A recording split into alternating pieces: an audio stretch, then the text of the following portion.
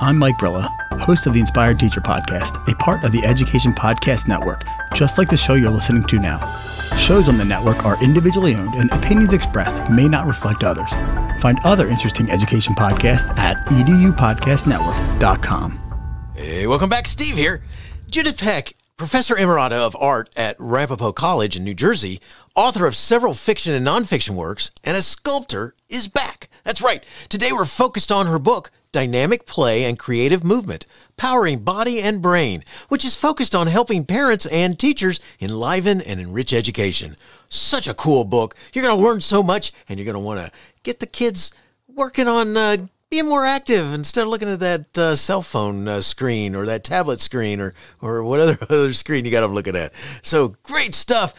Great ideas. Very practical book. You're going to love this talk. And by the way, before you go, it'd be so cool if you left me a review. Could you do that? I mean, you can do it multiple ways, whether on the podcast platform that you're listening to me on, or you can actually go to my website, stevemiletto.com/reviews, and there's a place there that you just push the button and you can leave the review right there. That'd be so cool. What do you think? See some nice words and leave me 5 stars? Thanks so much. You're so cool. Thanks for listening. Thanks for sharing, and enjoy the show. It's the Education Podcast, your favorite show, with lots of groovy guests and they share what they know. So crank it up to 10 and let your neighbors know that here's another show with Dr. Steve Miletto. Teaching, learning, leading, K-12. Teaching, learning, leading, K-12. Teaching, learning, leading, K-12. With Dr. Steve Miletto. Dr. Judith Peck is Professor Emerita of Art, Ramapo College of New Jersey. She is author of several fiction and nonfiction works and a sculptor with work in 80 collections, including the Yale Gallery of Art, the Ghetto Fighters Museum in Israel, libraries, universities, and cultural and religious institutions here and abroad. Dr. Peck holds a doctoral degree from New York University and 2 master's degrees from Columbia University. She is recipient of the 2020 Albert Nelson Marquis Lifetime Achievement Award and has completed the first draft of a 4th novel about an art therapist who helped solve a school shooting. Judith grew up in Baltimore, Maryland. She has 4 grown children and 12 grandchildren and resides in Mahwah, New Jersey. Images and videos of her sculpture can be viewed at jpecksculpture.com, and descriptions of her books can be seen at iapbooks.com. Our focus today is on her book, Dynamic Play and Creative Movement, Powering Body and Brain. A little bit about her book. Dynamic Play and Creative Movement offers accessible methods to enliven and enrich education for young children from ages 4 to 11 using imagination, movement, and improvisation. Preschool and elementary grade teachers will find the material directly usable in their classrooms to foster creativity and cognitive understanding in children. Judith, thanks for joining me today. Great to have you back on the show again, and say hi to everyone. Hi to everyone. Well, I'm glad you're back, and you got a new book out, and we're gonna talk about that book today. It's called Dynamic Play and Creative Movement, powering body and brain. So why'd you write it? I wrote this book because I had discovered a very interesting fact about education and learning, that children really become factory installed, and the idea is that we don't use those 3 ingredients enough: physical energy, imagination, and this tremendous urgency for self-expression. And if we did that, children would be from the very start able to have a joyful kind of meaningful learning. And that's what since I discovered that with my own kids, and if my teaching as well, because I taught dance for a long time and creative movement, I would like to have other people understand that, both parents and early childhood educators and elementary school, from about kindergarten through 3rd grade. That's where they can most benefit. So awesome, and it's interesting. One of the things that you have in your book is pictures of kids using.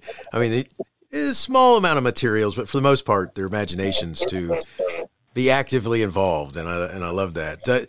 So who are you trying to reach? Who's the audience that you want to talk to, that you want to listen to you? Well, first I'd like to talk to parents, number one, and I'll tell you why in a minute. And then I'd like to talk to elementary school teachers. So the book is for both of these classes of people. parents, because from the earliest age, they can, engage their kids. I mean, Stephen, do you have any grandchildren or children or even great-grandchildren along the way, or nieces and nephews that you've seen in the cradle? Because when you see them in the cradle, you will have the very beginning notion of what this is all about. Do you have any such thing? Have you? I have two grown children. They're in the one's getting ready to turn 30 and the other one's 26. So we're maybe they have children then. Have they have babies that you can see in the cradle? Yeah, no? not now. No, not yet. And hopefully they're coming. We keep having these discussions, so we'll find out. Right, well, then let me describe it to you. A baby in the crib is moving every single limb: hands, arms, legs, neck, body. They're reacting to everything. They watch the mobile upstairs. Their sight, their scent, their sound. Their smell, even they can recognize the mother by smell from the very beginning of birth, as soon as they emerge. And so they are using their imagination in order to be able to process what's going on. They use their limbs and their body, their physical energy. And of course, they use their urgency for self-expression. They're screaming or gurgling, one or the other, all the time. So these are the three things they're learning from. They were, they should have been there in the womb 3 months earlier or 3 months longer, than they are, because I guess the female pelvic system is not able to have them wait 3 months longer to emerge.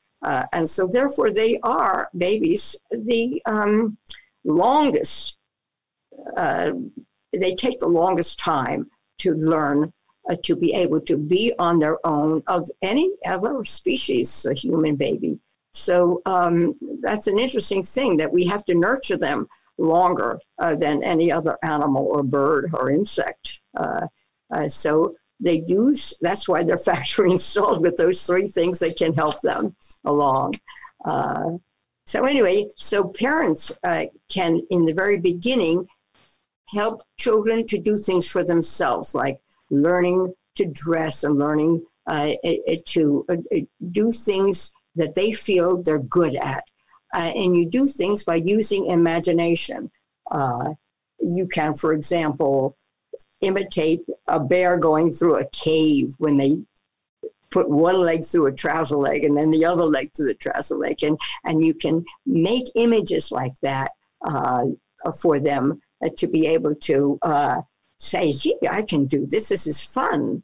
And this fun that goes into learning is one of the greatest things that you can begin to give a child. So I'm urging parents from the very beginning to use their own imagination to be able to make these metaphors and these descriptive things that children will easily then be able to see, because they're full of imagination, full of physical activity, all those things we talked about. And then they also want to talk about what they're doing and seeing. When you start like that, the child begins to say, hey, I'm pretty good at this. What's next? What's next? What's next? And go on to the next. So that's what I'd like to start with, the parents being able to reinforce by using those three ingredients, children's love and joy of learning. And then when they get to school, I'll talk about other things that can be done using, again, imaginative ways of retrieving information. Love it. At the beginning of dynamic play, you note, you say this: creative energy, dynamic, fired by imagination. This is the energy of children. Can you take this just a little bit further? I can. It's like, this is what you want them to be able to start with, not logic and reasoning. And yet when we sit them down at the desks, it's all logic and reasoning we want to propel on them. Take, for example, let's call him Eddie. He's sitting in his chair in the schoolroom.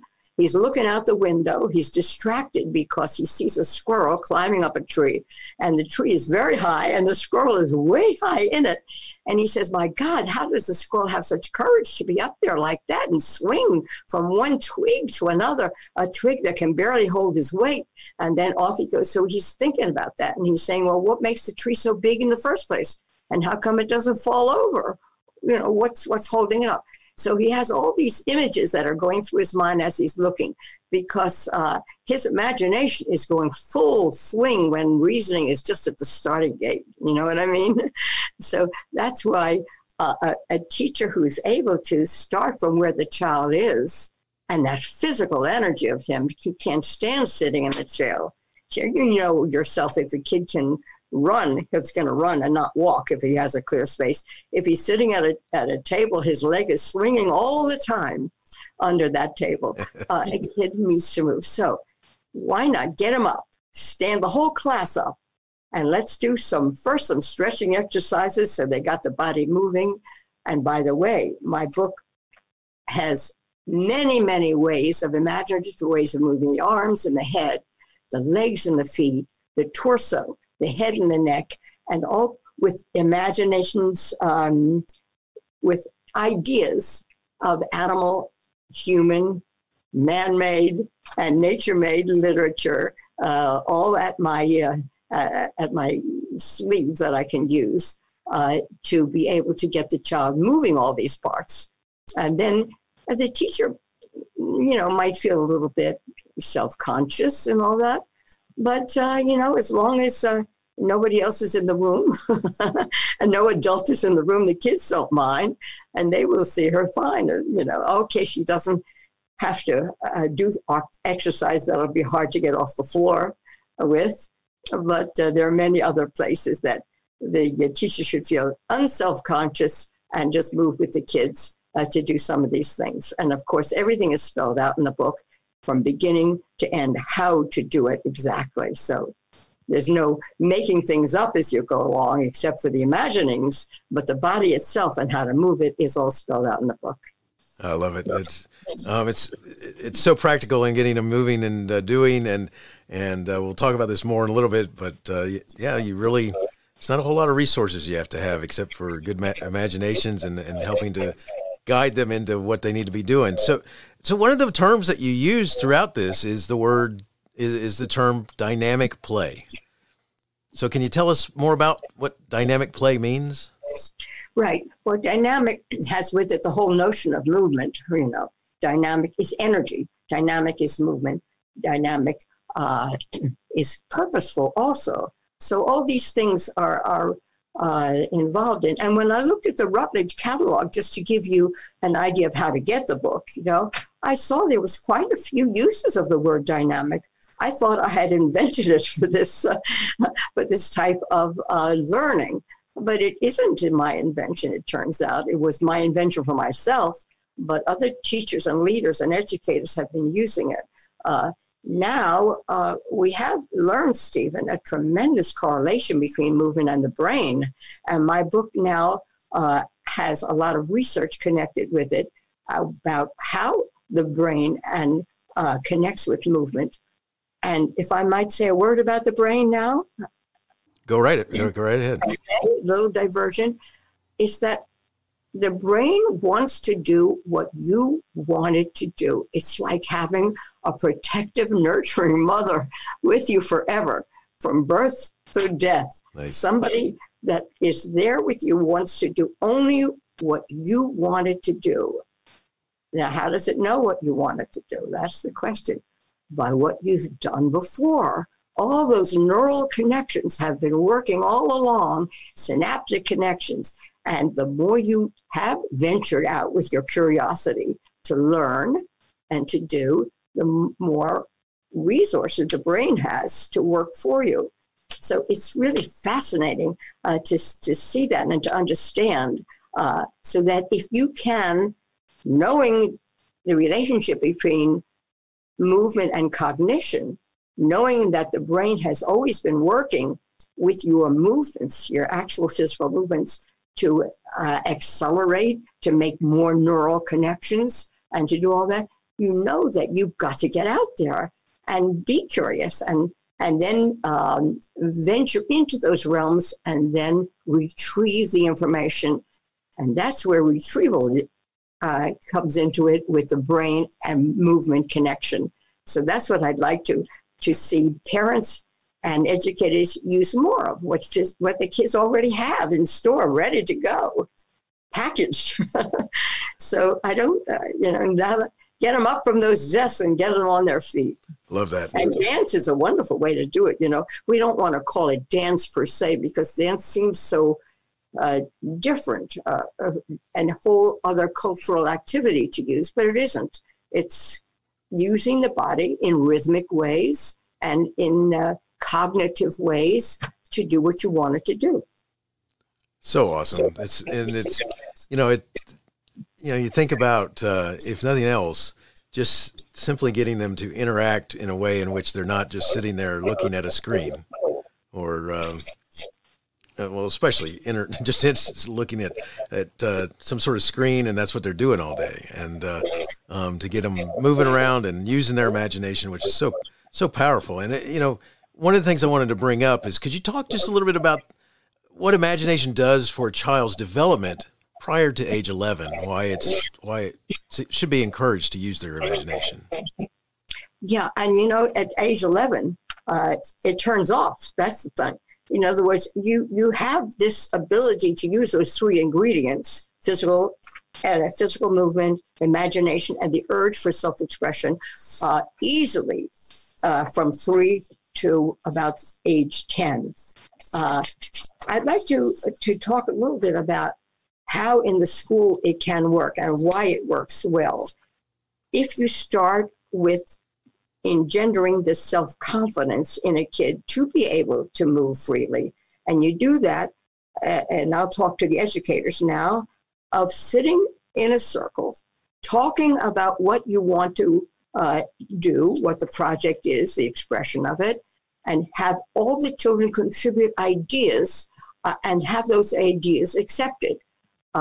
Let's say, for example, the project is nature and all the things that live and work and produce underground or low to the ground. Let's say that's your project, just for an example of one. There's many, many projects in the book, but let's say that's. So then the children will all contribute what is low to the ground: worms and bugs and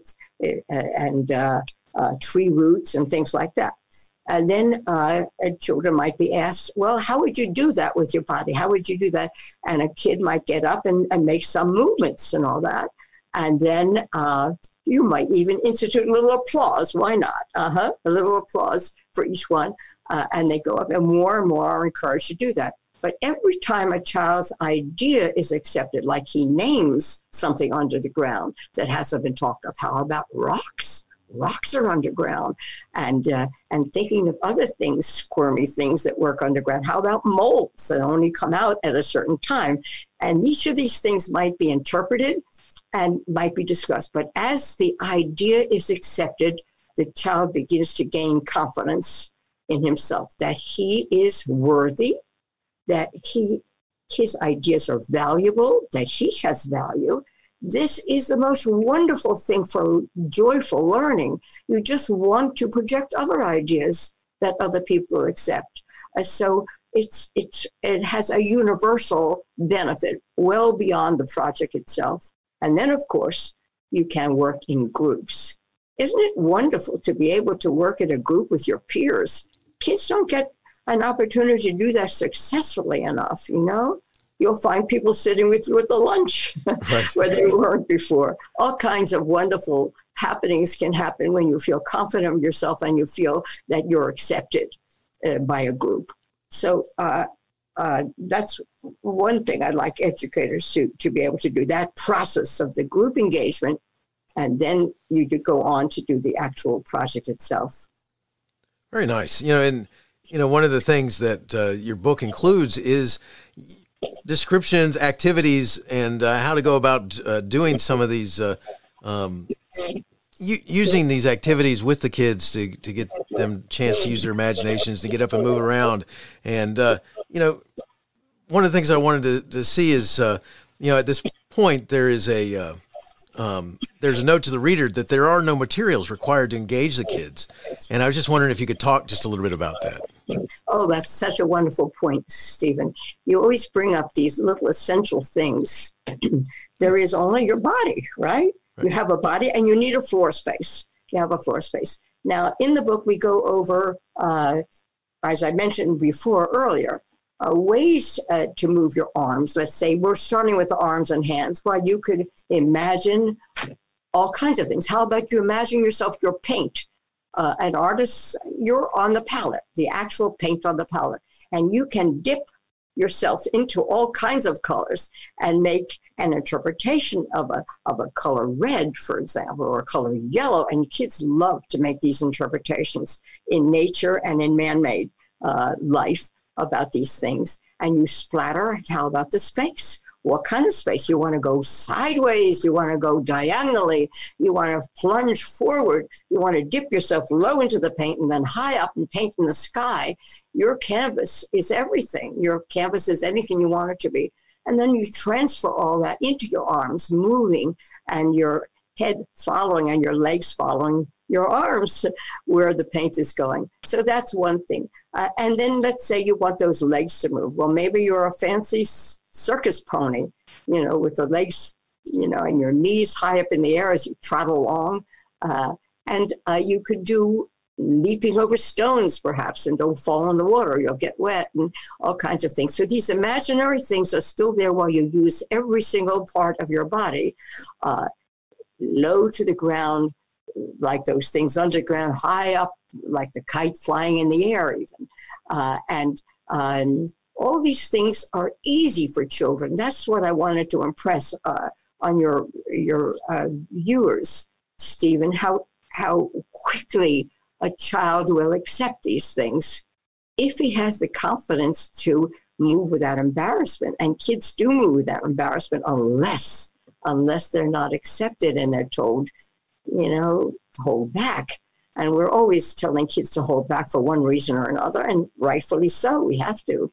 But there are times when you have to let them free, to move and to fly. I like that. My first book on this topic was called Leap to the Sun, Learning Through Dynamic Play. That was published by Prentice Hall years ago, and I understand it's still being used a lot. But of course, this book, which builds on that to show the research now between cognitive understanding and physical movement, is now included. That's excellent. One of the things without having done a lot of research, one of the things that is difficult about this is that not what you're talking about, but in kids' world as it is that a lot of it's all dictated specifically about how you're supposed to do something. Or if you're looking at a computer screen, what's happening is it's telling you how to go about moving through whatever it is you're looking at, and here are the steps to do and stuff like this. And the idea that they would actually be asked to be a paintbrush that's trying to paint the sky, or the idea that you're a bear moving through the woods or something like this is cool. It's one of the things that I remember fondly, especially in the first and second grade, kindergarten through those times. And it's a group of friends, and the playground became space, and the merry-go-round, whatever they're called, the thing that spins and you get dizzy and you can fly off, that they tend not to make them anymore. But that was our Starship Enterprise, and you played on that, and we did a lot of using the imagination to be and do, and we'd spin, and then now we're on a planet and stuff like this. And I think about how much you just kind of left to your own devices as long as you stayed within the confines of the playground. And right. Well, you touched on so many things there. I'd like to fly off myself on one of them. Do you remember? Well, now, just recently, there was a hero on the school bus who actually saw the driver having trouble and came right up to the driver and touched his wheel, put his foot on the brake, engaged the bus so that it would not crash. And how he did that, you saw that, a news article, right? Yes, I did. How he did that, he was asked, he said, well, I have no iPhone. And everybody else was looking in their iPhone. That is the remarkable thing about it. They were not situationally aware. And what you just touched on is also being situationally aware of what's going on around you. You could not even look at the clouds and get an interpretation or begin to interpret vehicles, man-made things or the road itself and structures around you if you weren't looking out the window at all and looking only at those iPhones, which you mentioned. And that playground that you mentioned, this is also a way of moving. These are wonderful things to do, whether you're exercising per se or just playing around, you are still moving, and all those things are engaged with your cognitive understanding. So we have to get them off those iPhones a little bit, not only for the reasons we were just discussing, but for obesity, because the very opposite is true. How much movement is connected with cognitive understanding, the absolute opposite is true. How much you're losing if you're not moving. It's wild. It's something that, that the whole idea of going back to that energy that you talked about, that it's part of them. And if they're, if instead what's happening, they're being encouraged to, kind of become connected to the couch or something, this is, it's not going to benefit their health very much. One of the things that you talk about in your book is this, movement, whether in the form of exercise or physical play, stirs neural activity in the brain, which helps to support brain plasticity. So can you go in a little more detail? Because I think that's kind of where we were going there. Right. Brain plasticity has to do with neural connections, of that, synaptic connections. And a lot of research has been done about how that actually does work. But they're finding that these neural connections are activated with movement. And as the person, they can see the pathways in the brain that are working. And it turns out that the same pathways of the brain, the same part of the brain that is responsible for learning, is responsible for movement. Isn't that interesting? The same part of the brain. And so they can tell now all signs of things by seeing inside the brain and seeing exactly what lights up when you have certain thoughts even, as well as certain movements. So through that ability to be able to see inside the brain, we're learning about these connections and how brain plasticity is very important, because that's what makes one neuron connect to the next one and all that. That's what plasticity is. So the more that you can get that activated, the more you can learn and be smart. Like that a lot. That's why not be smart instead of not smart? Exactly. The one of the things that comes up in your book is this kind of concept of, if they're only hearing "don't move," like for example, "don't do that," "stop it," what sort of thoughts are there about what this has on a child's development? If that's all they hear about when they're moving about is, "Hey, stop that, no," that type of thing. What are your thoughts about that?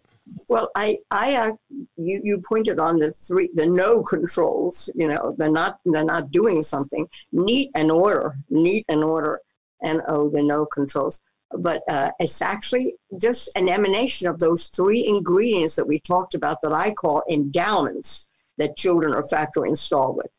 The physical activity usually results in stop doing that, stop it, stop doing that. And then the imagination, about what's going on? What are you talking about? What is that nonsense? And then, of course, the last part, the expression, stop that racket, stop that commotion, stop that racket. So it's always, you're right, to stop that thing, because that's how we see it very often. And it's true.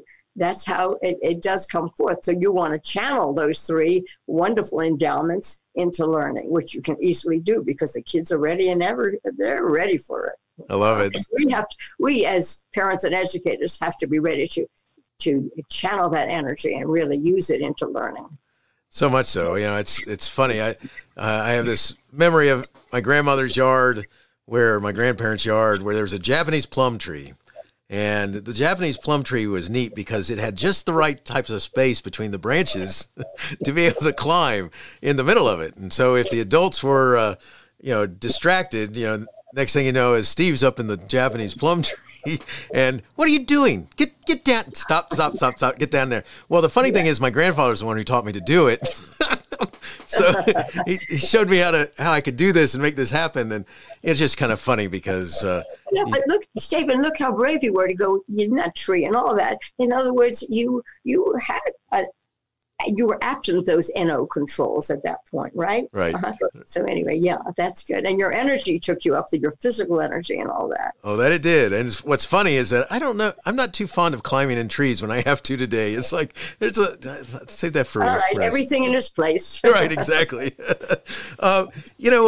With one of the things that you talk about in your book, there's a statement. I want to go into a little more detail.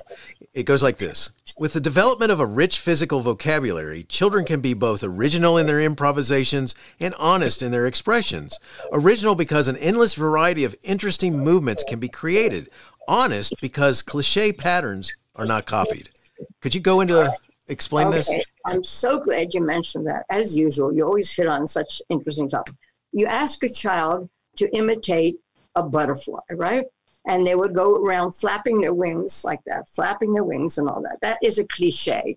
It doesn't at all describe the color of the butterfly, the way the butterfly floats into the ground.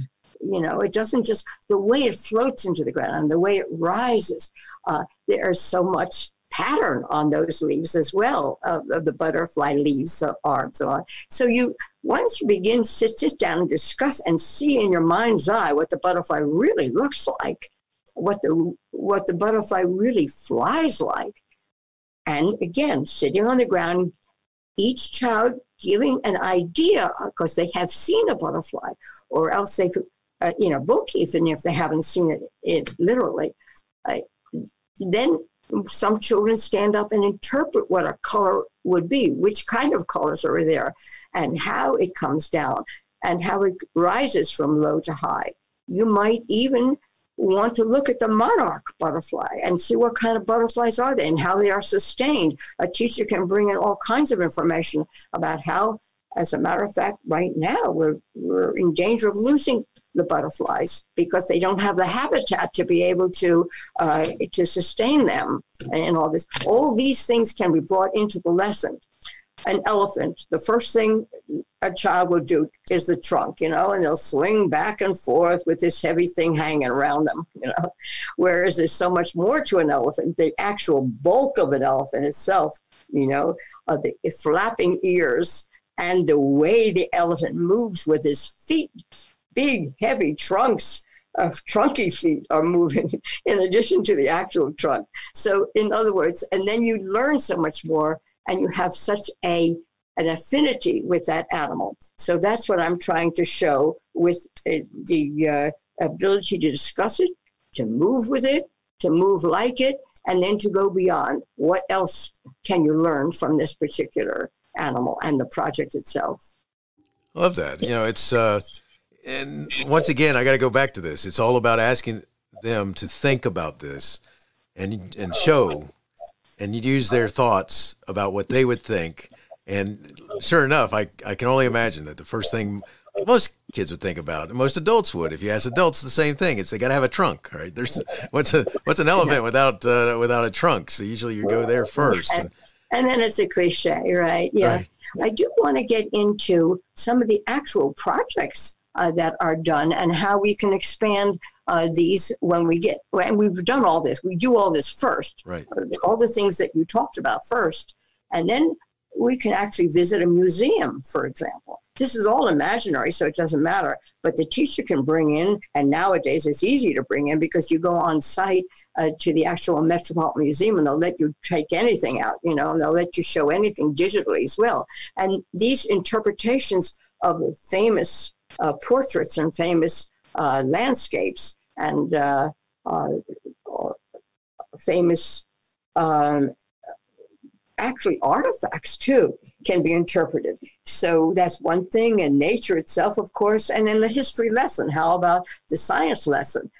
You can bring that to life. Even something that happened in military history can be brought to life.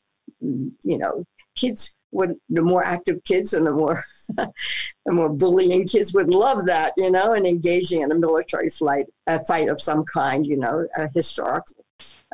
So in other words, everything can be brought in once you venture into, and you know how to move your arms and legs, and you go off the cliche images. You begin to see it in your mind's eye and interpret it with your body, and think literally about what it is you're doing. Being situationally aware, like we talked before, all things then can be interpreted and brought into your cognition and your learning experience. It's so awesome. It really is. I mean, you got it explains itself about why you would want to encourage this with whether a parent or a classroom teacher, giving opportunities to expand their use of their thoughts and their ideas, and moving around and jumping around and doing the things that make them make part of whatever it is in their imaginations they're making come alive. And I love that. One of the things that I'd like you to comment about is, what thoughts would you share with a parent about including movement and play during the day, especially if there's only one child? So it's good to have more than one child. Actually, you can do it with one child. You can have a birthday party, by the way, for that one child. Bring in lots of people, use the book, and pick any project you want to, and have a terrific party out of it. Of course, I'm troubled by the one thing, and you touched on it before, about this concentration on the iPhones and young children looking at cartoons on these cell phones, or whatever you want to call them.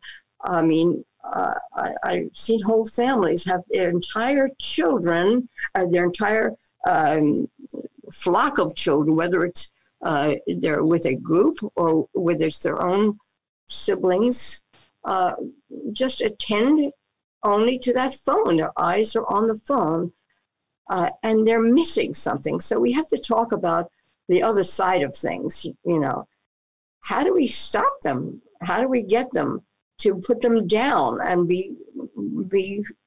have fun in their own environment? I mean, I don't know how to do that yet. I could need tutelage on that. We'll keep working on that. On how, well, I see one thing this book actually can help them do that. It can get them excited about what's going on in their own mind and their own brain, and how their body can actually bring that to the fore, and how other kids can accept it, and say, hey, that's good. That's a good idea. That's the way to do it. I've answered my own question.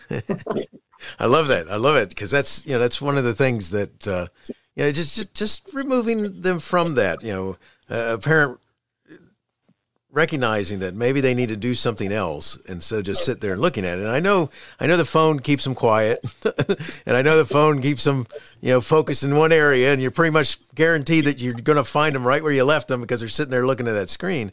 But at the same time, it it stymies that creative process that they might be, thinking about this, that, or the other. I'm a big fan of a cartoon called Calvin and Hobbes, and it's the same thing. The cartoons are the same thing. They're looking at the same thing, and you can practically predict how Bugs Bunny are going to end up in the wall. Of course, these things are. If you talk about cliches in movement, it's cliches in these things. It's over and over again the same thing, the same colors even, and not getting into your own brain. So we have to really do something about this. And not only that, but as they get older, the internet can be very dangerous. As we know, they put things on the internet and they can't take them off, and they're ashamed. And then we get into other things, which is beyond the scope of this book and beyond me, like teen suicide, which is so unbelievably rampant right now. So self-image is so important. And when we can start with a good self-image by feeling that you are important, by feeling that you have value, by feeling that what you learn is valuable and what you can produce and share with others is valuable. This whole thing from the start makes you allows you to withstand the barrage of criticism that's going to come in from outside. Inevitably, you are going to be criticized. Inevitably, you're going to not measure up to a certain group, a clique, or whatever it is. So you have to be strong enough within yourself to be able to withstand all that by saying, I'm okay, I'm all right. And when I sit alone at the lunch counter, I can read a book, or I can look around and see what others are doing. All kinds of resources can come to the fore if you have that foundation. That's why I want to start parents early on with giving their kids this kind of confidence by being good at what they do.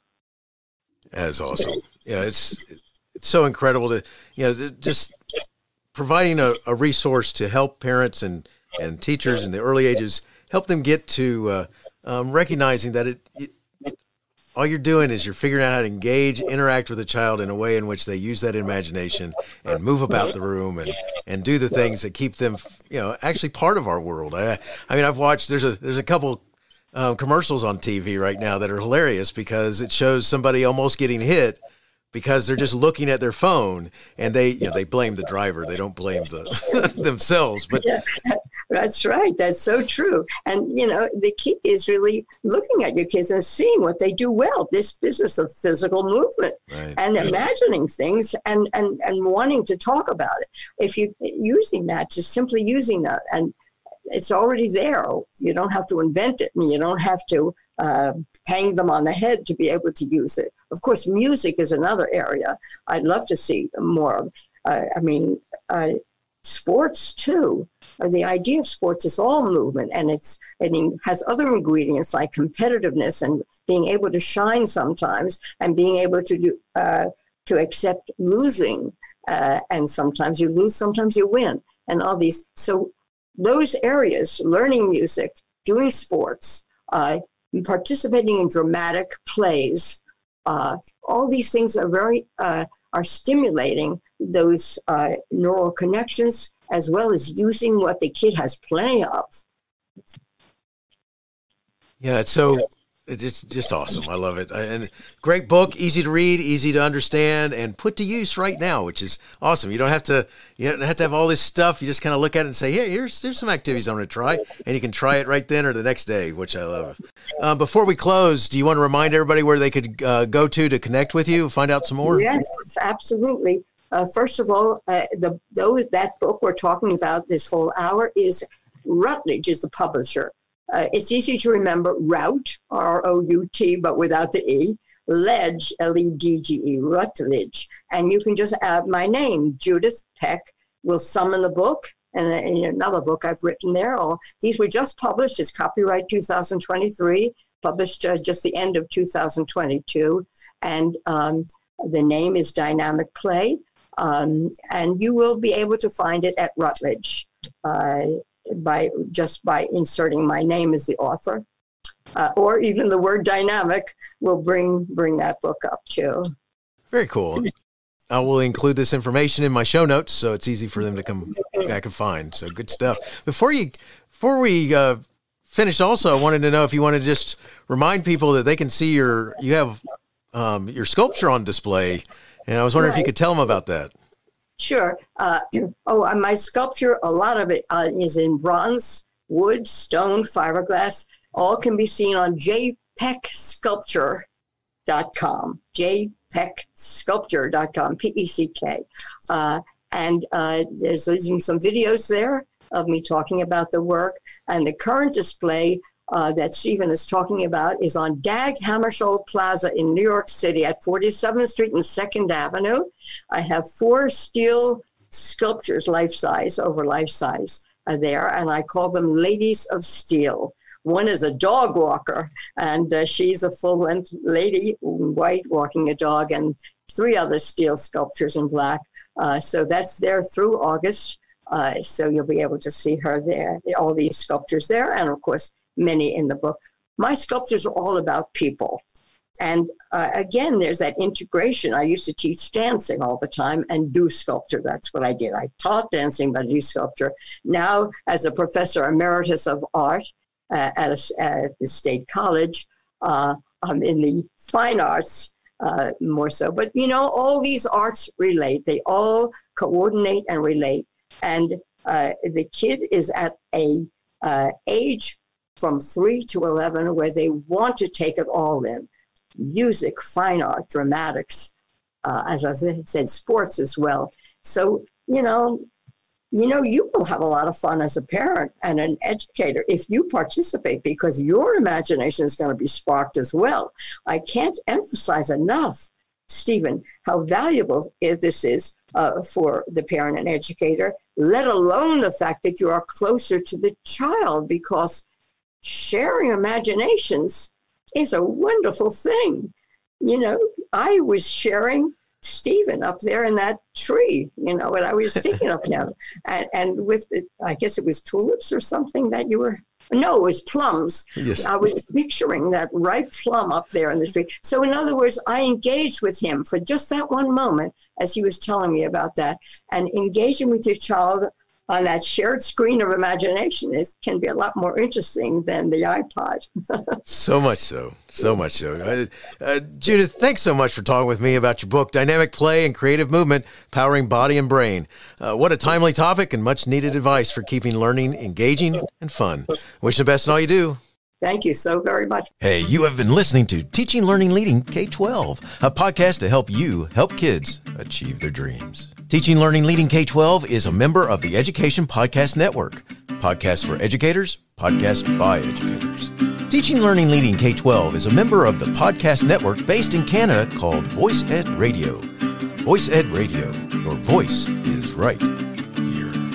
The opinions expressed on Teaching, Learning, Leading K-12 are those of the guests and host. Teaching, Learning, Leading K-12 is intended to share ideas, advice, and suggestions. Teaching, Learning, Leading K-12 is produced for educational purposes. Hey, thanks for listening. It would be awesome if you visited my website at stephenmiletto.com and connected with me, left a review, and listened to more episodes. And by the way, you could also share it with your friends, with your family, and your colleagues.